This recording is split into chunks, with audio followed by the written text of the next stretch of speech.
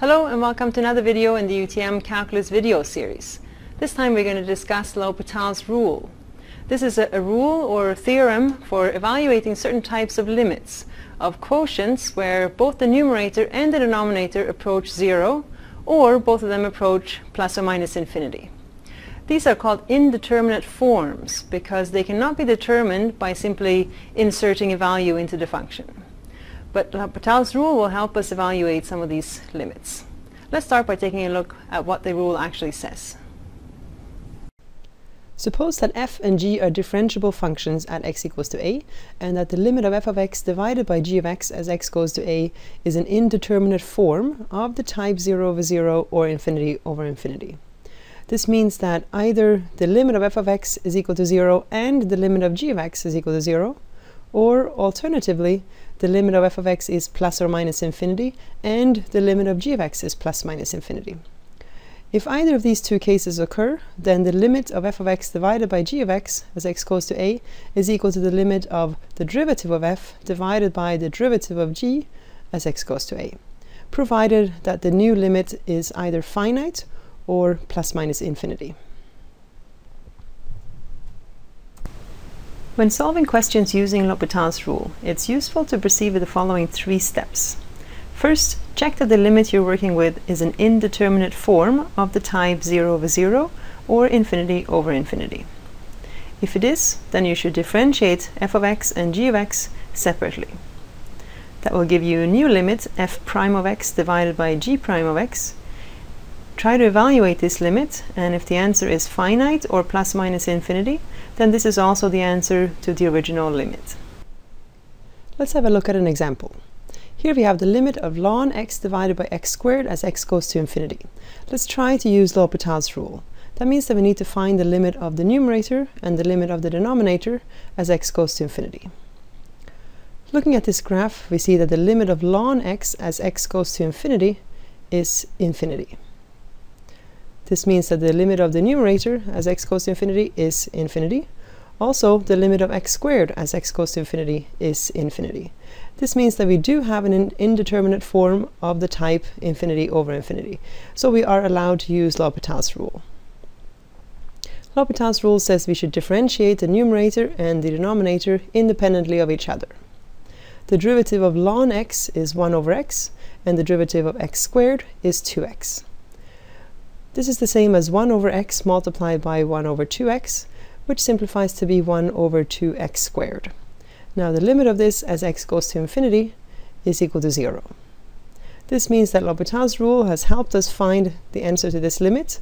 The limit of ln x divided by x squared as x goes to infinity is equal to 0. In the next example, we have the limit as x goes to 0 of sine x over x. Again, we should try to find out if this is an indeterminate form. The limit of sine x as x goes to 0 is 0, and also the limit of the denominator as x goes to 0 is equal to 0. Therefore, we do have an indeterminate form of the type 0 over 0. Using L'Hopital's rule, we should differentiate the numerator and the denominator independently of each other. The derivative of sine x is cos x, and the derivative of x is 1. Inserting the value for x, we see that the answer is 1. This means that the answer to the original limit is also equal to 1. Here we have the limit as x goes to 0 from the positive side of x squared plus 4x plus 7 divided by x. Let's check to see if this is an indeterminate form. If x approaches 0, the numerator will approach 7, and the denominator will approach 0. Therefore, we do not have an indeterminate form, and therefore L'Hopital's rule cannot be applied. We must find another method for evaluating this limit. For example, we can break up the quotient and make 3 smaller quotients. Simplifying each one, we see that the final answer is infinity. In the next example, we have the limit as x goes to infinity of e to the power of 5x divided by negative x plus 1 squared. First, we have to find the limit of e to the power of 5x as x goes to infinity. Looking at the graph, we see that this limit is infinity. Also, the limit of the denominator is negative infinity. So this time we do have an indeterminate form, and we are allowed to use L'Hopital's rule. The derivative of e to the power 5x is 5 times e to the power 5x, and the derivative of the denominator is negative 2 times x plus 1. And although this is simpler than the original limit, it is still not completely trivial to see what this limit is. But if we evaluate the limit of the numerator and the denominator, we see that we again have an indeterminate form. Therefore, we can apply L'Hopital's rule for a second time. The derivative of the numerator is 25 e to the power 5x, and the derivative of the denominator is negative 2. As x approaches infinity, the numerator will approach infinity and the denominator will stay at negative 2, giving a final answer of negative infinity. So now we've seen a number of examples of using L'Hopital's rule to evaluate limits of quotients of the form 0 over 0 or infinity over infinity. Now it is possible to also use L'Hopital's rule to evaluate other types of limits, provided that you can first rewrite them as a quotient of one of these forms. There are three main categories when this is possible. Here they are. L'Hopital's rule can also be applied to indeterminate products, indeterminate differences, and indeterminate powers. Very shortly we will see examples of each one of these. Just remember that L'Hopital's rule can only be applied to these provided that they can first be rewritten as an indeterminate quotient. Here we have the limit of a product. This is not a fraction, so L'Hopital's rule cannot be used as is, but we can rewrite this product as a fraction. Square root of x times ln x is the same as ln x divided by 1 over square root of x. Now we can check to see if L'Hopital's rule can be used. First we have to find the limit of ln x as x goes to 0 from the positive side. Looking at the graph of ln x, we see that this limit is equal to negative infinity. Also, the limit of 1 over square root of x as x goes to 0 from the positive side is infinity. Therefore, we do have an indeterminate quotient, and we can use L'Hopital's rule. The derivative of ln x is 1 over x, and the derivative of 1 over square root of x is equal to negative 1 divided by 2 times x to the power of 3 over 2. Simplifying this, we get 1 over x times 2 times x to the power of 3 over 2 divided by negative 1. And simplifying further, we get negative 2 times x to the power of a half. Now we can take the limit as x goes to 0 from the positive side, and the answer is 0. Here we have the limit of a difference. Let's start by trying to rewrite this as a quotient. We would get a common denominator of x times sine x, and the numerator would become sine x minus x. Now we have a quotient, and we can check to see if we can use L'Hopital's rule. The limit of the numerator is 0 as x goes to 0 from the positive side, and the limit of the denominator is also 0. That means that we are allowed to use L'Hopital's rule. The derivative of sine x minus x gives us cos x minus 1. And to differentiate the denominator, we need to use the product rule. The derivative of x times sine x is 1 times sine x plus x times cos x. Now we have the limit of a new quotient, but this is looking fairly complicated still. Maybe we can try to use L'Hopital's rule a second time.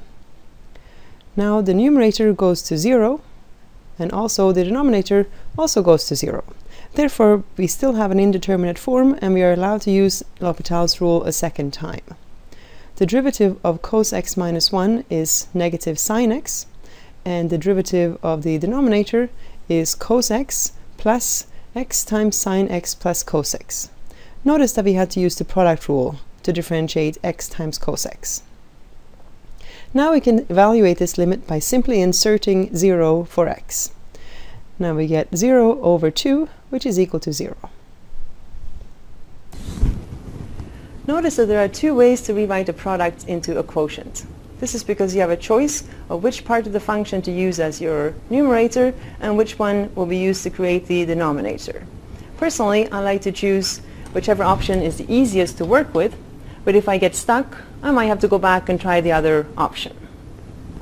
Apart from turning products into quotients, I also mentioned earlier that L'Hopital's rule can be used to evaluate other indeterminate forms, for example, indeterminate powers. Now, this is a little more difficult and it takes a little more work, but it means that we can evaluate much more complicated functions. Here are the steps that you would need to follow. To evaluate limits of indeterminate powers of the form 0 to the power of 0, infinity to the power of 0, or 1 to the power of infinity, you can use the following steps. Step 1. Apply the natural logarithm ln to the limit. Step 2. Using known properties of ln, rewrite the powers as products by bringing down the exponent and multiplying. Step 3.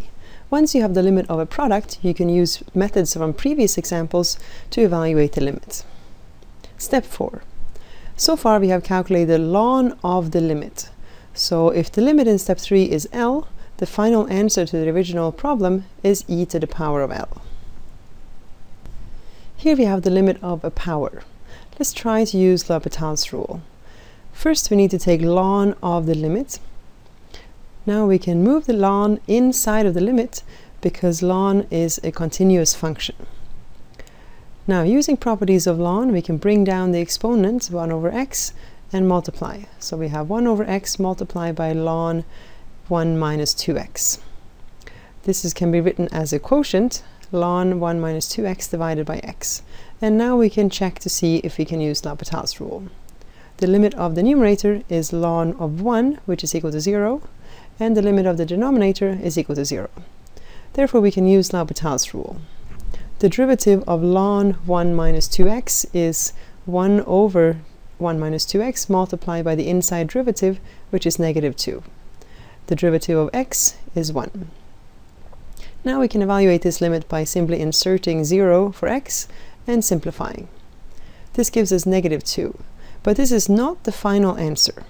Remember that we calculated ln of the original limit. Therefore, the final answer will be e to the power of negative 2.